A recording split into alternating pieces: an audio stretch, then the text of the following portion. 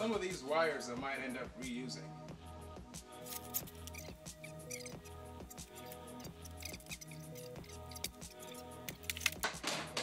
There we go. Roof fell down.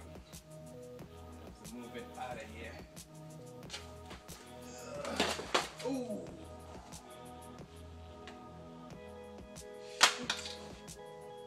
Rusty nail that drove right through my skin.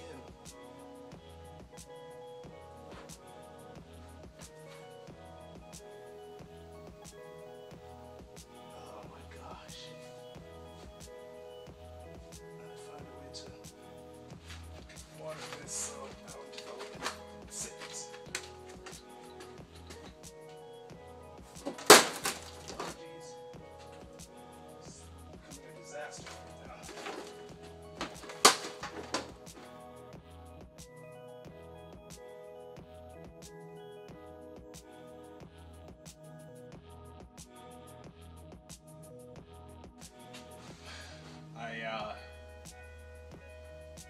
I went and treated my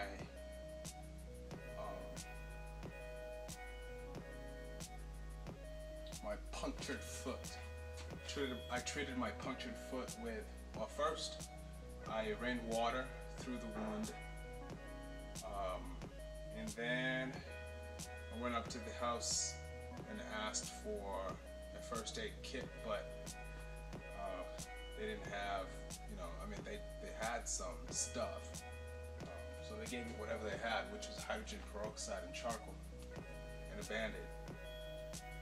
And so I pretty much just washed it with hydrogen peroxide and sprinkled some charcoal over it, and it doesn't hurt that much, just a slight pinch.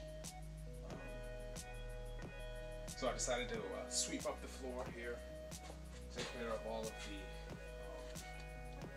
stuff that fell off.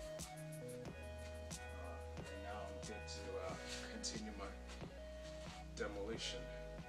I'm hoping to not have any more accidents here.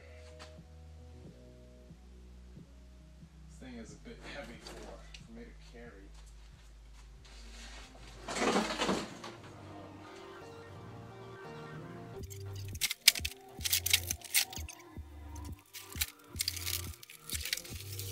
Accidents have a way of messing up your mojo, and you have to find a way to get yourself back in rhythm. And it's like I'm trying to tell myself, yo man, you can do this. One step at a time, I guess. One step at a time.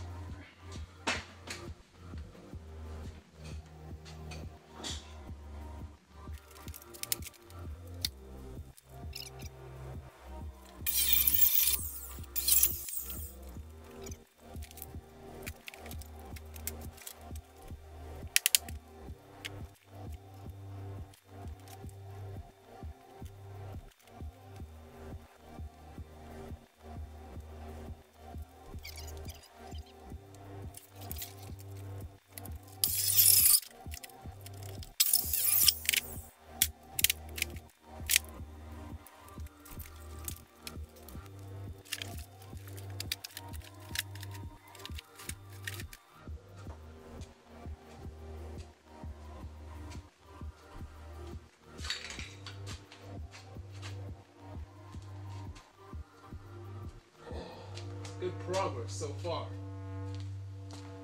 Cutting the sections above the roof actually works pretty well. I'm sorry for that.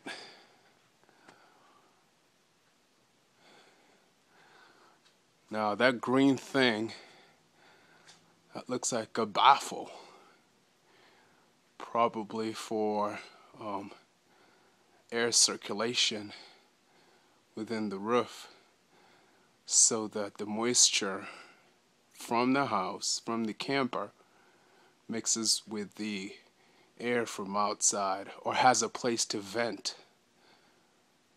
and that way it doesn't condensate up on the roof, on the ceiling. and you could tell there was no condensation there. No moisture symptoms present whatsoever.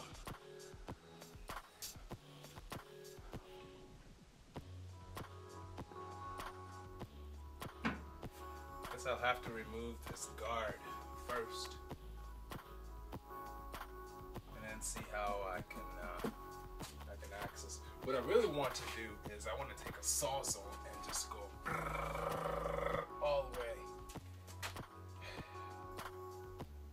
But maybe it's good to be a little bit precautious.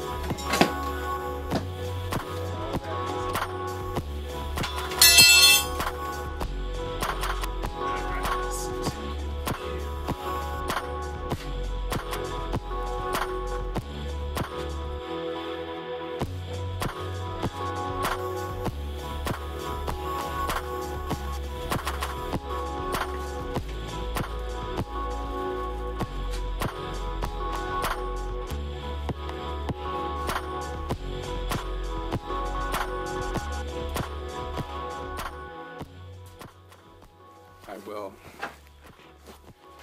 continue to remove that trim and edge piece that travels the length of the trailer.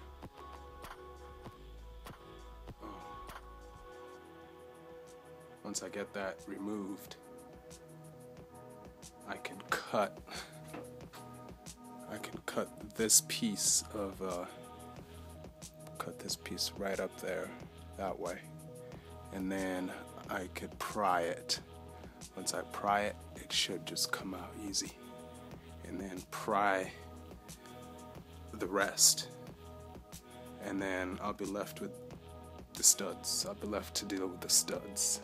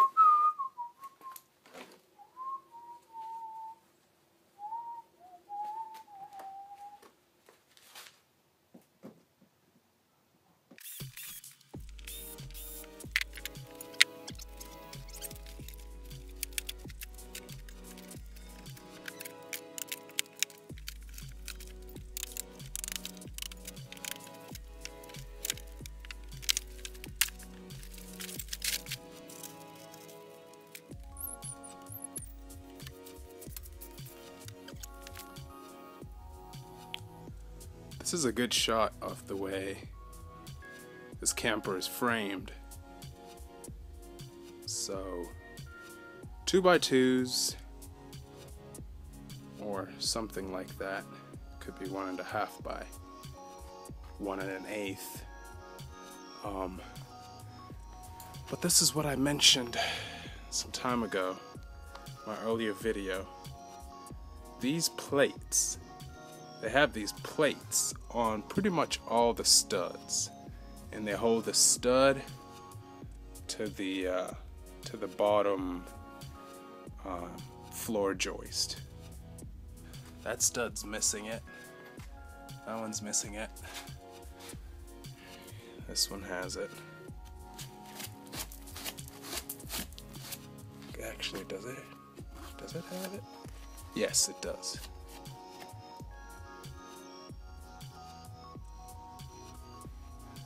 Let me go further down. Oh, this is a good one. You can actually see this metal plating. It's stapled multiple times. 3, 1, 2, 3 to the stud. 3 times to the stud, and down here 1, 2. I'm sure there's 2 more underneath that. This is how RV roofs leak. Wow.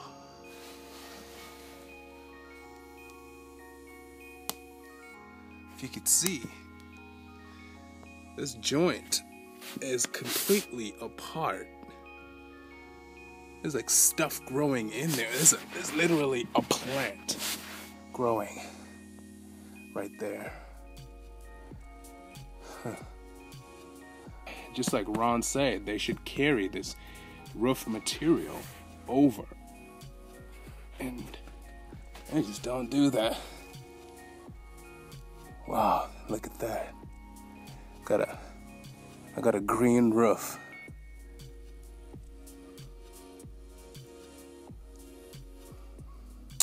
I wonder if that's edible.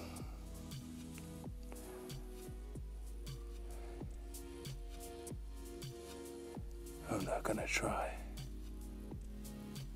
I'm not gonna taste it. I never know what trail of vegetation tastes like.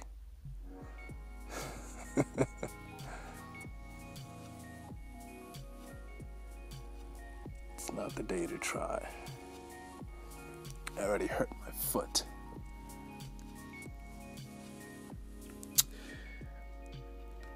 I'm trying to figure out easier ways of tearing apart this camper. Now that I know how the joints are attached, I think I could come up with an effective way. And I'm really trying to minimize the time I spend on demolishing it.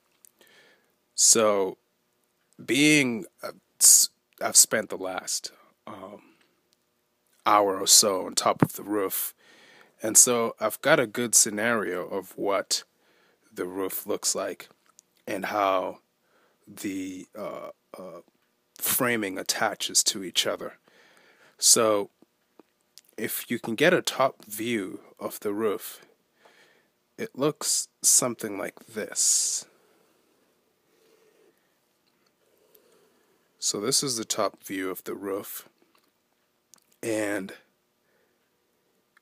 what you have is 4x8 sheets of OSB, and I believe it's 1/4 inch, and you've got multiple that are butted to each other, and that's what makes up the roof.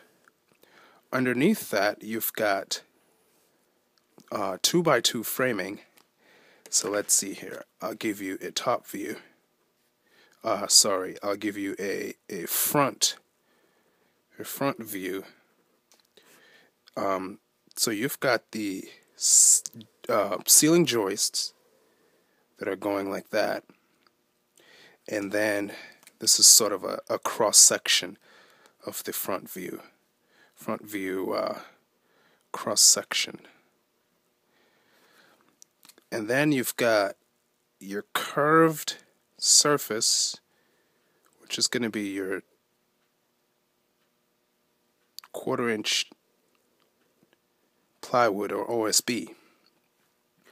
And then, so this is a joist, and then you've got other bracings here that hold this thing up.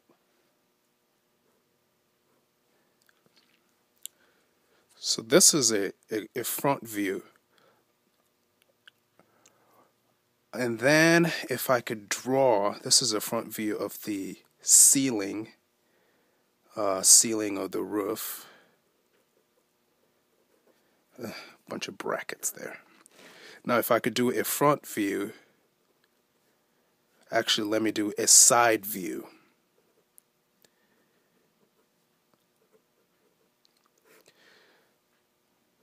Learn how to spell.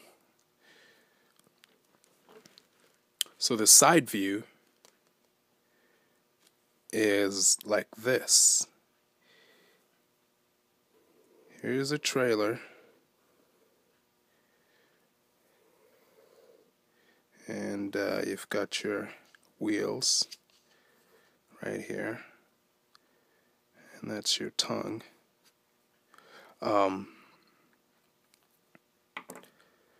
For this, we have just studs going like that for the most part. And then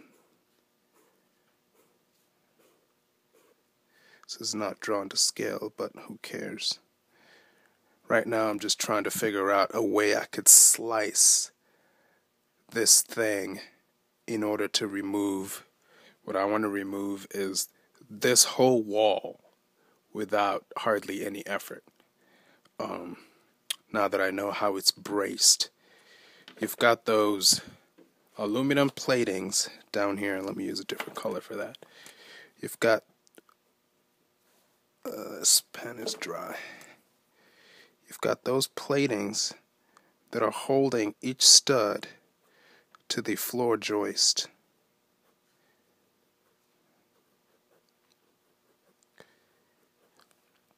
And you have none at the top. So, what I'm thinking is if I could take my circular saw and slice. So, this is a top view, sort of the 1/4-inch sheets of OSB right there. But if I could draw the studs as well, or the ceiling joists, I'd draw them something like this. So these are the joists that run across the camper.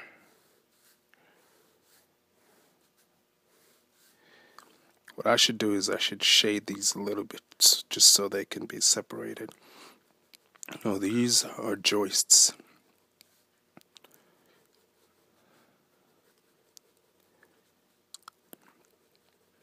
And I know they go all the way from this end to that end. So, what I'm thinking, I'm going to use a red, no, let's use a different color. I'm thinking of, oh, this is the one that didn't work. Put that away.